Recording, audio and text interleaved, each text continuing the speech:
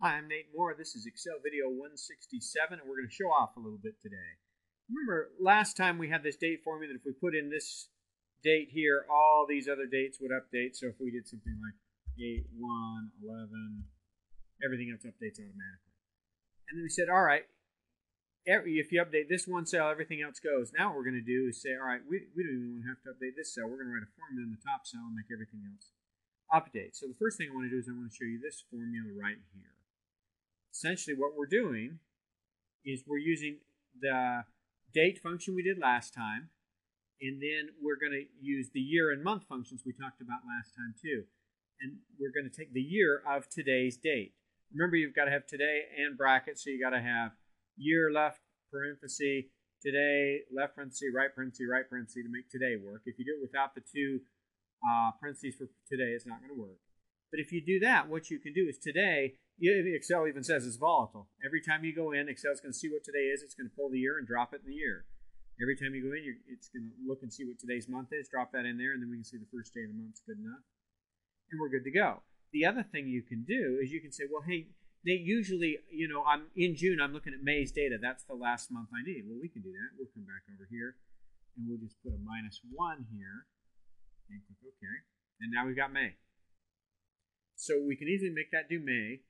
And every time you go into the spreadsheet, it's going to look at today. That formula is going to update. You'll never have to touch any of these 12 cells. Again, they'll all just automatically update for you. The other thing I did this time is different than last time. Last time we had the months going up, so we went from August to September to October to November and forward into 2012. Let's assume this time we want to go backwards into 2010. What I did this time is say, all right, I'm going to do, it's easiest to do this. I'm going to pull the year out of the cell above it. I'm going to pull the month out of the cell above it and subtract 1. Remember last time we took the month and added 1. This time we're going to subtract 1 so we can make the months go the other direction. And we can make the most current month here. You could always put this formula at the bottom and then put these formulas above it.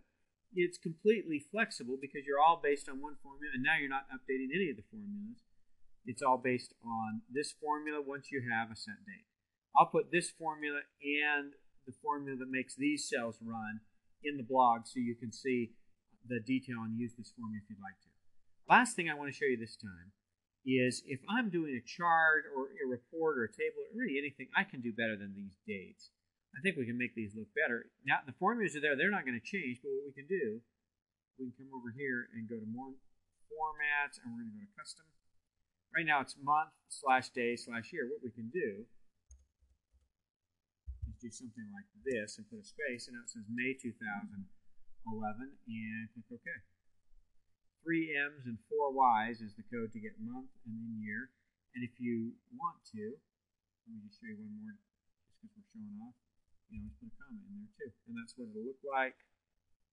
If you prefer that, there you go, and we're good to go. That's what I wanted to show you today. This formula, the formula to make the rest of these work, go in the other direction now. Instead of counting up, we're counting down this way. And then a custom date format to make it all look really, really good. So then it's just a matter of putting the data in your report. That's what I wanted to show you on date functions as well. There's one more set of date and time things in here that I want to talk about that relate to time instead of days. We'll talk about that next time. Thanks for watching.